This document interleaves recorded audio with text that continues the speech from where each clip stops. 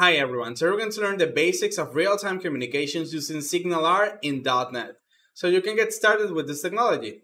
Without further ado say, let's begin. Okay, here I already have my .NET project. If you have a web application in .NET, you should be able to implement SignalR on top of it by following my steps. First, let's define a use case. I want to create a chat box, a public chat box.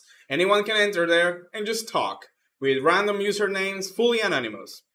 It's pretty simple and we're going to follow that so we can understand how events work and how we can make applications with this. First, we need to define a hub. The hub is the implementation that you create for your own events for real-time communications using SignalR. Let me show it to you so you can understand what's happening there. So first, I'm going to create a hubs folder, and there I'm going to add my chat box hub CS. Public class chat box hub that extends from hub. As you can see, now I have the dependency of SignalR. And I want to receive a specific value for the messages. It's gonna be really simple. I will have a client that sends a message and SignalR manages to distribute that message to all the other clients connected to the server. So let's define the structure of this message. And I only need two things, the username and the message. You can use any type of value that you want to distribute, or even distribute to a specific clients if you want. For this example, I'm going to distribute to everyone a simple purple class with only two properties. So I'm going to create a class right here called message data. And it's going to include the username, well, the message, of course, and the username. I'm going to say that it cannot be null. And yeah, the other one, it's also cannot be null. Now I already have my message data. And this is the class that I'm going to receive and transfer between my clients. So now let's define the events. What is going to happen on the client, what we're going to invoke from the client, and what we're going to do, the logic inside it. It's the same, it's really similar of how controllers work right now on .NET. So you can keep that logic. So I create a void method that I'm going to call message. It should be a method name, but I want the event to be called message. I'm going to have it for receive and send. So I'm going to receive a message data component, item, and then I'm going to send asynchronously the message to every single client. I just take the clients, all, send the sync, the event name, that's what's going to be represented as an event on the client, and the data that I want to send in that event. With this, I should be completely done with the implementation of SignalR, well, of my events of SignalR in my project. We're going to look to this further so we can understand it better later. But now let's set up our project so we can use this hub. For that, we need to go to the program CS of our project. You will have your builder and you need to add the service of SignalR. So for that, we go builder, services, add SignalR. Once you have that, you already have the service of SignalR and you can start adding hubs. And we can add our hub, app map hub, and we send the generic, and then we can put a little route that will represent the access to our WebSocket. And this will help you if you have different contexts of different hubs with a specific logic inside of them. Maybe, I don't know, but if you have one application that have multiple socket implementations, you can define the context of your different hubs by just creating the little route here. I'm going to leave the route chat box.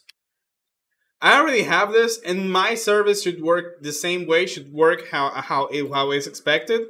But I need to set up some stuff so I can use it for my client. I'm going to use the JavaScript client and it's web. So I need to define the course, the cross-site, blah, blah, blah thing. So for that, it's the same way that you will do it with a web application. We just do a builder services, add course. We define our default policy, add default policy, and now we define the rules of our course. Something that you need to know is that you cannot allow every single origin. Like maybe there's a way, a workaround for it, but because it uses SignalR uses credentials for authentication with the server, credentials and all origins are not compatible. You cannot have those two headers inside, so it's an issue. You need to define your different origins if you have more than one. For that, you just do policy with origins. You define the origin that's going to call your application, where your client is hosted. You can add an array of strings with all your origins, or if you only have one like me, you only add the URL of your origin. Then allow any header, allow any method, allow credentials, and that should be enough. You can check more of the compatible or the more factible ways of defining your course policy for depending on your use case. For this, I already have my web application. I'm going to check which port it's using. I think it's not running. I have a really simple chat application here. Let me start a little live server here, and I have my chat box here, which is not working because of course. And I'm going to use this as my origin here. So I just take the URL and put it here. Now I have defined my origins and the origin that it's allowed to request to my server. Now that I have that, I have to define the use course. Remember, you need to define the use course before you define your hub. It's that way. That's how it works because of the way that it's the application it's being executed. So define your use course, and then you can add your map hub. Once you have this, you should be done. That should be enough to run our application. So let's do a .NET run. So here I have that my web application, it's running on the port 5265. I already have done the implementation in JavaScript, but we're going to read it from the top so we can understand what's happening on the client, okay? Here I have my web application. Sorry, it's ugly. It's a quick thing. I'm more into the .NET part. That's why I wanted to show you. So this is a full demo.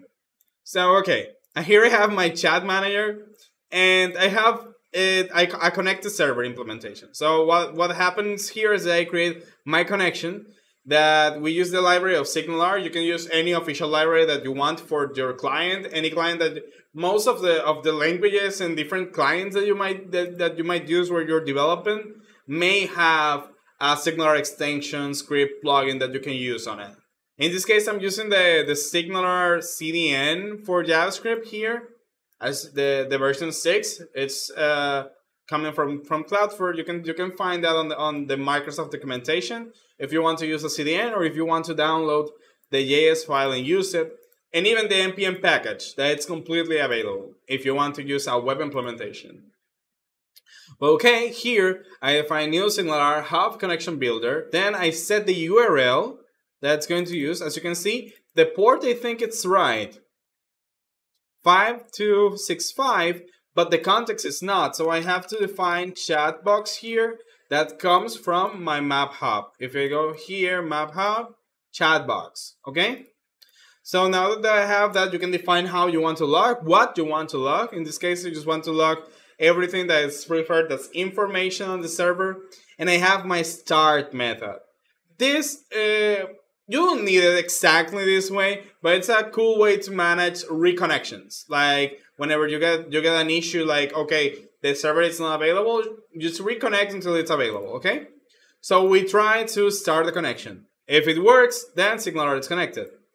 If it doesn't work and I have an error, then show the error, and then set a timeout in 5. So in 5 seconds, you execute the start method again, and we repeat the process. And when the connection is closed, if the connection is closed for some reason, it's disconnected. We set the start cycle again, so we can reconnect whenever the server is available again. We trigger the start method so we can start our connection. And now this is the important part. You remember that on my hub I have a method called message. This is the name of the method. If I should have created on my hub a method called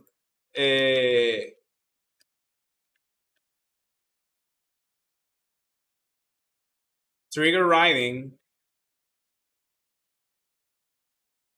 or whatever, I'm completely able to just take this method name and set it here, and it will automatically map that method to what's happening there.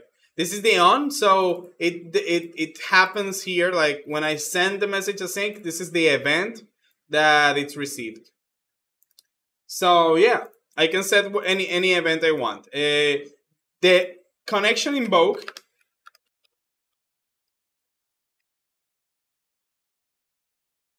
it triggers the method on the hub, and the connection on expects the event that it's happening.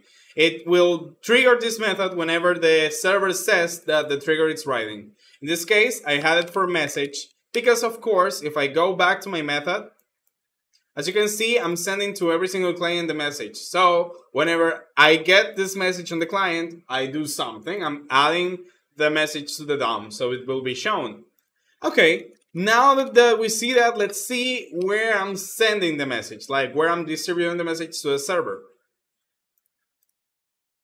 As I mentioned before, like, okay, add message. I already have here my little implementation. I'm going to send an invoke. I'm going to do just this connection invoke. It's not send message, it's message. And I send the message data. Okay. With that, already creating our connection, making sure that it's connected, making sure that it reconnects if it's not available, making sure that I can receive my message and take the message data, which is completely serialized by SignalR. You can send any type of object and it will be serialized both ways.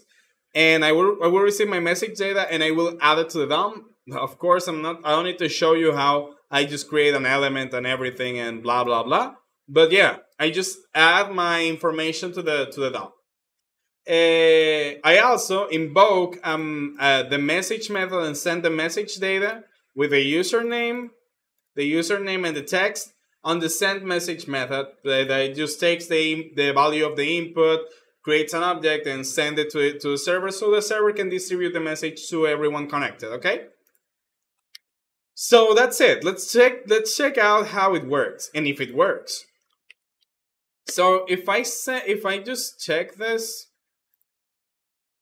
let's see if I get connected. Here I have the connect to server method that I need to add to my class. So this connect to server, and as you can see, because I have the login to show all the information, it's showing me that it's connected to the server. It has its WebSocket connected, and it's using the hub protocol as JSON. This is the default. You can change it if you want. But in this case, it's perfect for me. So yeah, I'm using the hub protocol JSON and the SignalR it's connected. This is the log message that we got here on the connection loop that we have. So, okay, that means that I should be able to send message. As you can see, I sent the message and it's being displayed right here. It's happening really quick. So let's open another tab. Let me just maybe Edge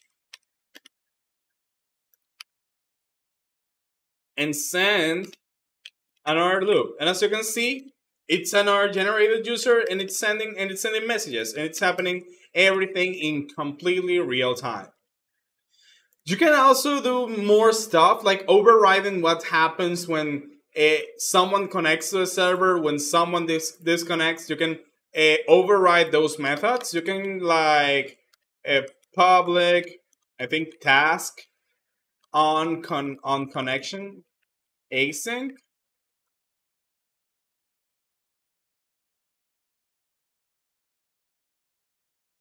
You can override this. And yeah, just return base on connected async and do your logic. I think there's no suitable method to override. I think replace with properly blah blah blah blah blah. Let's check. I think the hub has an unconnected async. Let's check this unconnected async, which is a task. Because of course it's an async task. Wow.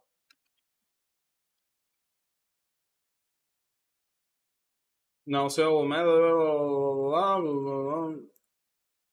on connection async. It's on connection async. This on connection async. Unconnected async. Sorry. So yeah, just like that, I can like just take my method, do my stuff whenever a client is connected, or even if it's disconnected. On disconnected async. Let's check because maybe I'm wrong. On disconnected async.